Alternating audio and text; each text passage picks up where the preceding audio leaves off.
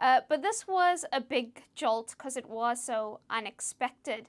Where we stand is actually nowhere definitive.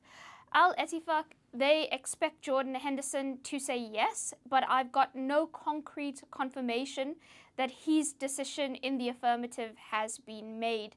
Now, there's still no approach to Liverpool. There's been no discussion of a potential transfer fee or anything like that, but the club would expect double the £10 million that was reported earlier today. Just because of Henderson's status as the club captain, he's an England international, he's in supreme physical condition, obviously has a wealth of experience, the leadership qualities he brings.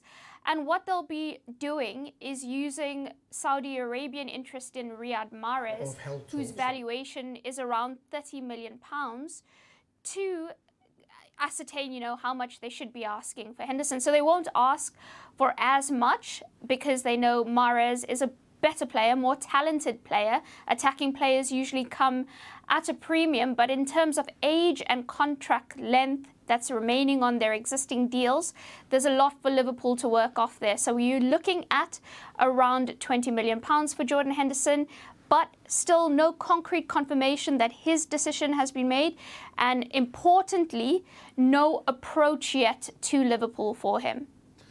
We know that Steven Gerrard, Melissa, is the manager at Ettifaq. Just wonder how much of a driving factor he is in the deal, given he's a former teammate of Henderson. He's colossal to Henderson actually deciding or considering this move to Saudi Arabia. There's been a lot spoken about the money involved, potentially more than trebling his current salary.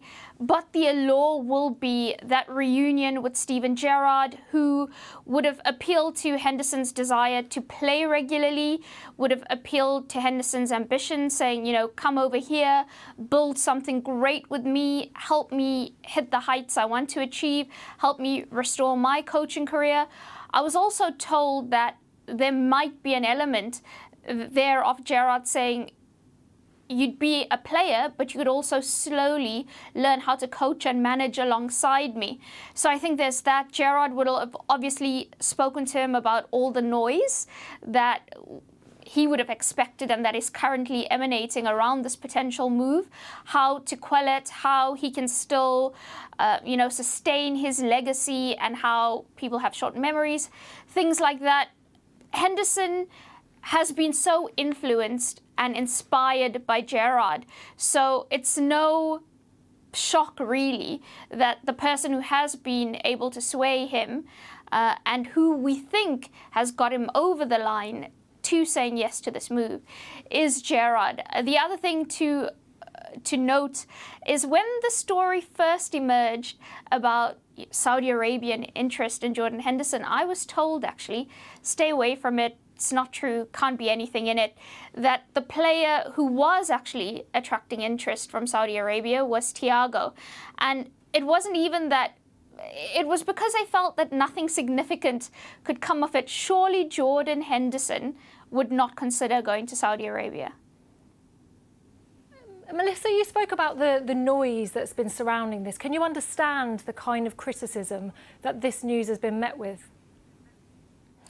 Of course I can, because this is not just, a normal football transfer. No matter how many people want to try and frame it that way, this is not just about money on offer. And I keep seeing the phrase life-changing money. It's not, because Henderson's already a multi-millionaire. He just would be wealthier if he accepts this deal.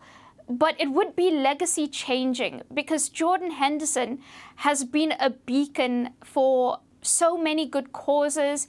He has been an ally for so many disenfranchised communities. He has advocated so strongly and so consistently for human rights at every avenue. The initiatives he has sparked at club level and at international level has all given us, semblance of hope in football, that especially at times when we feel like we're losing the essence of the game, which is that community spirit, which is that togetherness.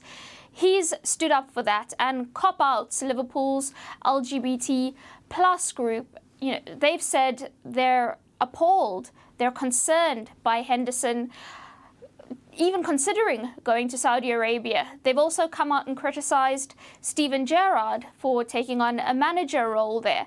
And Jordan Henderson, it was in 2021 when he was, nominated as a football ally for the LGTB plus community. So there's lots of people who will be looking at this and feeling like this guy that stood up for them, who has written in his program notes before about not having people feel alienated, about, all of us needing to be equal opportunities, have the same set of rights, the same set of opportunities, and yet he's deciding to go to a place, or potentially deciding to go to a place that has all these human rights abuses.